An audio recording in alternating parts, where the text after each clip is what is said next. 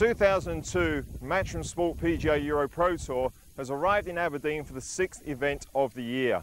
The tour is for developing players, and making your way as a touring professional is a lot more than just playing golf. You've got to get used to travelling, staying away from home, and also the ultimate pressure that if you don't make the cut, you're not going to get paid. Well, after 5 events, the order of merit is shaping up. At the head of it is Eamon Brady. He won last week at the ISM International. He also had a 2nd place earlier in the year. That gives him a £3,000 lead. The next positions down to 5th are made up of our other previous winners, and no less than £1,000 separates them all, so it's very tight. Where would our winner come from this week? Well, I don't think you'll have to look further down than 6th to 10th. That's where our tour's most consistent performers are. David Orr heads that list. He's already had 3 positions inside the top 13, and the others from 7 to 10 have all actually had a 2nd place finish this year as well, so the consistency is outstanding. The challenge this week is the Grampian International Freight Northern Open. It's being held at Newmachar Golf Club just outside Dice in Aberdeen. It's a 12-year-old course, and water is featured on no less than 9 holes. What a challenge. So, could I pick the winner this week? Well, maybe I could, but why don't you try your luck at picking the next golfing superstar? Because there's every chance you're going to find them here on the Matchroom Sport PGA Euro Pro Tour.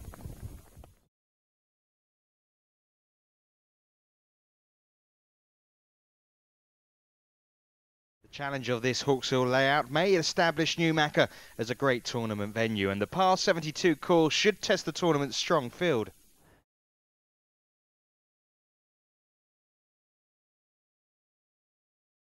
Some familiar faces teed it up in the first round. Last week's winner, Eamon Brady, pricked up pretty much where he left off with a 67 and an early lead in the Northern Open. Yeah, I'm enjoying it at the moment, I really am. I played well last week, and you know, I'm on the Hogs back now, and it's great, like, yeah. A strong Scottish contingent was headed by Kenneth Walker, who found himself just a stroke behind Brady, shooting 68. There was a strong international feel as well to the field. Tor Anderson from Denmark, handy placed at 2 under par. The Australian Daniel Gaunt, who last week featured strongly in the ISM International, was another who finished with 70 in the first round of this Grampian International Freight Northern Open. So it's Brady yet again out in front, but 4 Scotsmen very much on his tail. Walker, Ronald ranking there, and so too the 42-year-old Fraser Mann. Tor Anderson amongst those tied 7th at Castletown Golf Links last week, also handily placed. Now watch out for those Pullen brothers, Stephen and Mark, both featuring in the top 10. Eamon Brady's nerve held in the 2nd round, but only just. He finished with a drop shot on 18, but still his 69 for round 2 kept him on top of that leaderboard at 8 under par. Fraser Mann, who shot 69 on day 1, stepped up the pace, going 1 better with a round of 68 on day 2, taking him just a shot behind leader Brady.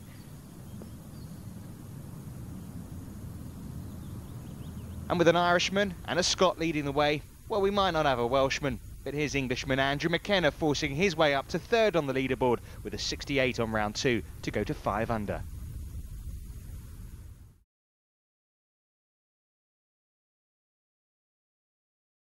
More Scottish sunshine on day 3, and it saw Fraser Mann take control. His 69 adding to his opening 36 holes of 69 and 68 saw him open up a 4-shot lead over his nearest rival, Tor Anderson. Not so much to smile about for Mann's playing partner for the day. Eamon Brady, everything had been going so right for him over the last week and a half, but it all came unstuck in round 3. A 77, 5 over par, saw him slip back into the pack at 3 under.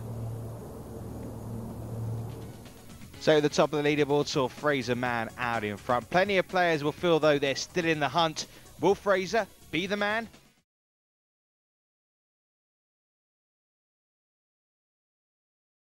So the question going into this final round of the Grampian International Freight Northern Open is can they catch and get into that lead of 4 shots of Fraser Mann? Well, we start our coverage of the final 18 holes at the 3rd, and the 2nd shot into the par 4 of John Wells, currently at 5 under par, and a good effort being watched by the eagle eyes of one of the European Tour's finest coaches, Scott Cranfield, joins us in the commentary box. Wells going well at 5 under par. Martin Le Mesurier, Scott, also thereabouts at 3 under.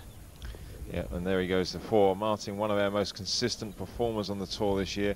Yet to have a win, but you'd have to believe that he keeps giving himself a chance. It's going to come soon.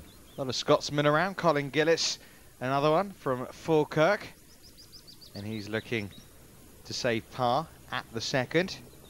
That keeps him at 3 under. But these guys need birdies, don't they? With someone like Fraser Mann, with that big advantage of 4 shots, birdies are at the course of the day, aren't they? Like that one. And that's John Wells going to 6 under par. And speaking to many of the players before they went out, Richard, it's one of those courses where they feel that they can make birdies, but go on the wrong side of things, they can equally have a high score. Now, Fraser Mann, our overnight leader, opened up with a par at the first. Here he is playing his approach shot into the par 5 and setting up a birdie chance. Now, Brian Marchbank, here's a name that probably a lot of the viewers have heard of from the past on the European Tour. I'm sure some of our more mature viewers have watched him on many, many occasions on the European Tour. Brian not playing very much these days, running a sports management company. Tor Anderson's a name that we saw only last week at the ISM International, finishing in the top 10, just chipping up at the par 5. 3 back now, he's picked up an early birdie and is right on the tails of Fraser Mann. There's Stuart Davis on the 3rd. Currently 5 under par, and that's an excellent approach play there from coming out the rough from Stuart. Somebody has been suffering from an injury. We'll talk a little bit more about that later. Now Mann for his birdie. Not to be. But I suppose pars, at least for the time being, I know Anderson is hot on his tails and got a chance at the same hole for a birdie, but at the moment pars will do him. Yes, and we mustn't forget that Fraser's not had any major wins as a professional, so I'm sure he's feeding on edge. And that was Brian Marchbank. You saw his approach shot. Didn't convert the birdie. Anderson to get within 2 of the leader. Come on. Another roll, and it was in. That's painful. Yes, you really do feel like you've given away a wasted shot there. Final round of the Grampian International Freight Northern Open, and what a week this could be for Fraser Mann. He wouldn't have even been in the field but for the fact that his Musselburgh assistant Stephen Burton failed to get through the pre-qualifying competition. He said that if Stephen had made it, he'd have had to stay at home to mind the shop. He's going to be back there at 7 o'clock on Saturday morning, but maybe with a cheque of £6,500 in his back pocket. This is his tee shot at the closing hole on the front 9, and well, the first sign of a mistake, Scott. Yeah, it is, but there's a few shots in hand. Well, we've said he hasn't won before, Fraser, but he's had some good results. Second in the British Club Pros Championship in 1995. That a tree iron from Brian Marchbank? It was, and look at that. He found the daylight that's supposed to be there. 95% air, I'm told. I bet you've only ever found the 5% wood. Here's Anderson. And it's important for Anderson, isn't it, the fact that he's actually playing alongside Fraser Mann. It gives him some kind of advantage, maybe some chance to get a little bit of psychology through. Definitely does, and it is an advantage, and you know firsthand what's going on, more so than the other players. Stuart Davis also coming out of the thick rough, but fantastic pitch shot. Gordon Law, we haven't seen too much of Gordon, but he's 6 under par on the 17th hole and playing one of these tricky little chip shots off a downhill bank. That's what can happen sometimes. The club face can just close a bit. Distance was good, but the club face just closing and leaving a 5-footer for a par.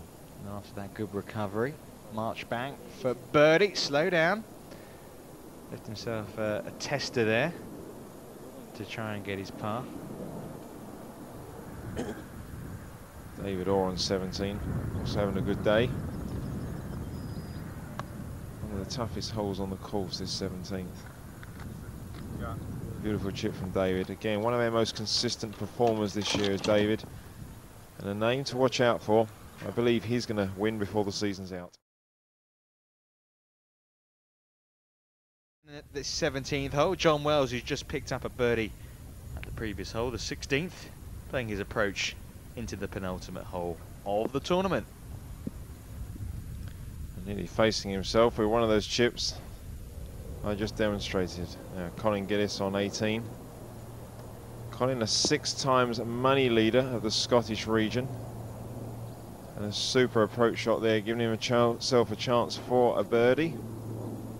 A chance to get in the clubhouse at 8 under par, which would lead the way for the time being. But of course, 3 from home is Fraser Mann, and still going along nicely at 11 under par. And with Stuart Davis dropping a shot at 15, his lead now 3 shots again.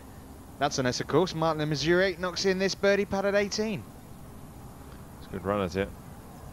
And he had a go. That was a brave go. He knows that second prize is worth more than third, and good luck to him. John Wells to get to -8. Oh, very close. Wells, would you believe it?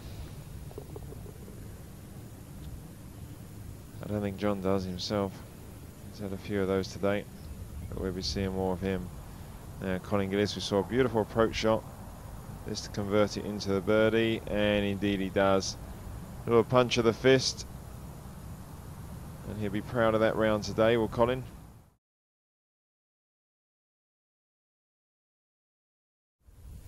And here he is. Man now with his approach shot to this tough 17th, and well, you feel if he can find the green here, most of the work will be done. Coming off a huge drive there, and you can see going with such a short iron, great control. He's look at it, he can't wait to get there and have a putt. Almost Garcia-like, wasn't he, the way he was striding down the fairway. Here's Davis at the final hole.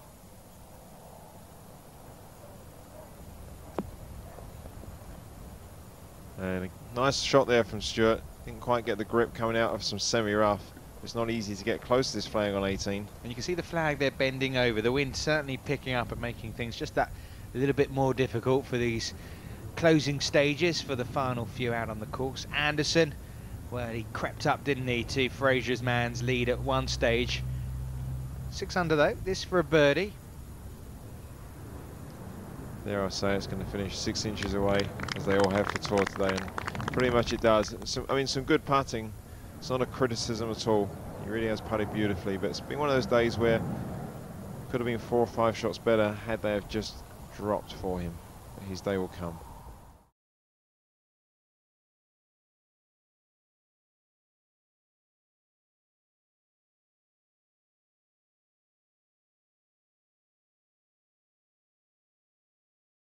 Certainly looks as if it's going to be the week of Fraser Mann, 42 years of age, and possibly, surely, heading for his first victory. Teeing off at 18 and just 359 yards from home. But where's that one? A little ungainly, the swing is looking to the right. Doesn't appear to be panicking. Out of bounds down the right there, but we can see the ball, so should be okay. Anderson.